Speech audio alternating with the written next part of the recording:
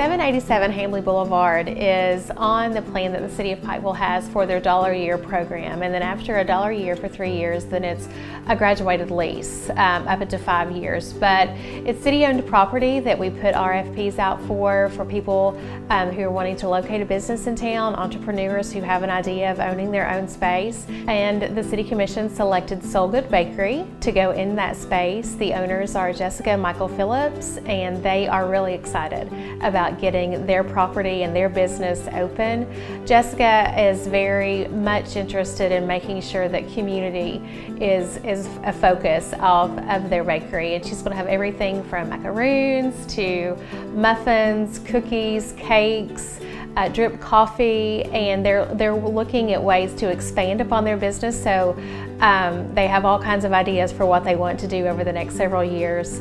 I've always thought that the name was very interesting, and when I asked them where Soul Good came from, obviously soul means son and good is just good for a bakery, so it's really a play on words. And I really think that space is going to be everything that a bright, cheerful, relaxing space should be. So when reviewing their business plan, it was pretty clear that they had a pretty solid vision for what they wanted that space to be, and really set them apart.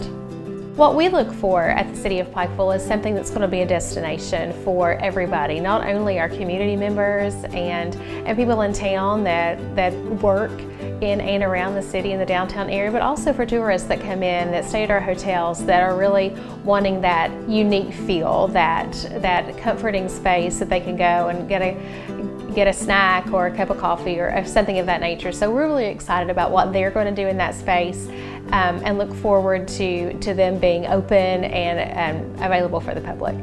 They're very involved. Michael is the band director at the University of Pikeville, so they're very involved with the university and the students there.